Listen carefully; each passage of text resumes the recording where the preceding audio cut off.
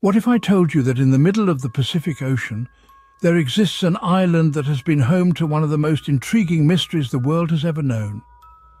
Yes, we're talking about Easter Island, a tiny speck of land located over 2,000 miles off the western coast of Chile.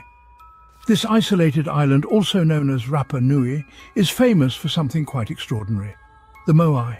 These are enormous stone figures, some towering over 30 feet high, that dot the island's landscape. Each Moai is unique, bearing different facial features and expressions. Some even sport red stone hats, known as pukao. Carved by the island's early inhabitants, these silent sentinels have been standing guard for centuries, their presence a testament to human ingenuity in the face of extreme isolation. But how did this remote island come to our attention? And what secrets does it hold?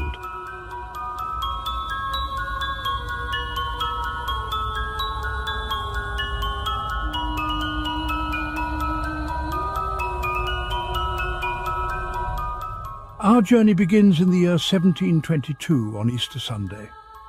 As the sun rose that morning, a Dutch explorer named Jacob Roggeveen, along with his crew, first laid eyes on a remote island in the Pacific Ocean. This island, as you may have guessed, was named Easter Island in honor of the day it was discovered. Roggeveen and his crew were taken aback by the island's inhabitants. They found a complex society of people with their own customs and traditions. The island was lush, filled with palm trees, and the natives seemed to live in harmony with their environment. The most astounding sight, however, were the giant stone statues known as Moai. These statues, some towering over 30 feet tall, were scattered across the island. They were carved from compressed volcanic ash, and each one had its own unique features. Roggeveen and his crew were left puzzled by these statues and the civilization that created them. Little did they know their discovery was just the beginning of a fascinating unraveling of history. So who were the early inhabitants of this mysterious island? Let's travel back in time to a period around the 7th century AD.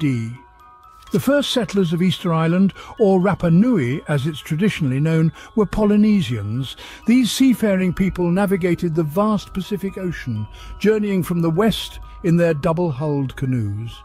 But why did they choose this remote island over 2,000 miles from any other land?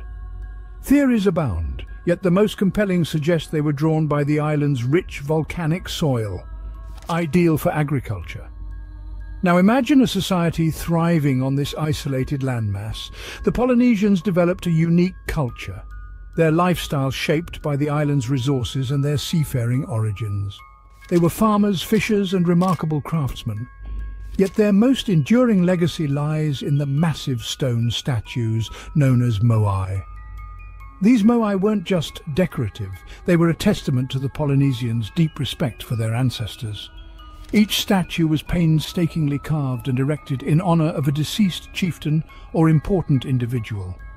Through these monoliths, the living could connect with their ancestors, seeking guidance and protection.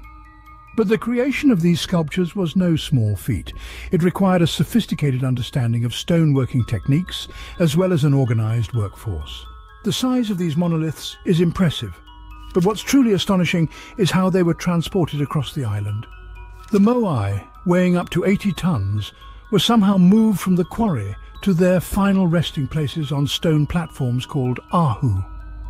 Theories about this feat range from them being rocked back and forth to the use of a system of ropes and sledges. It's thought that the island's entire community must have been involved in their creation, a testament to the ingenuity and determination of this ancient civilization.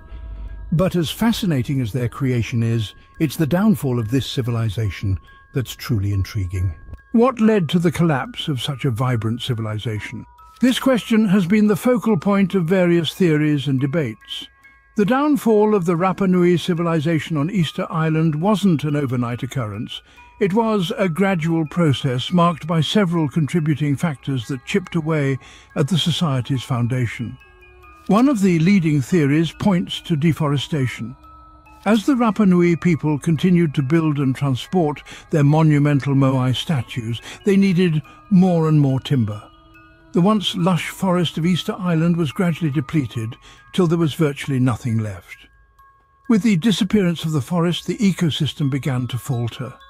The loss of trees led to soil erosion, which in turn made agriculture difficult. The island's bird species, which the Rapa Nui relied on for food and feathers, dwindled and eventually disappeared. Overpopulation was another nail in the coffin. As the population burgeoned, the demand for resources increased, further straining the already fragile ecosystem. The island's carrying capacity was pushed to its limits and beyond. The societal structure began to crumble under these pressures. The Moai, once proud symbols of power, were toppled, perhaps in anger or despair, symbolizing the collapse of the society.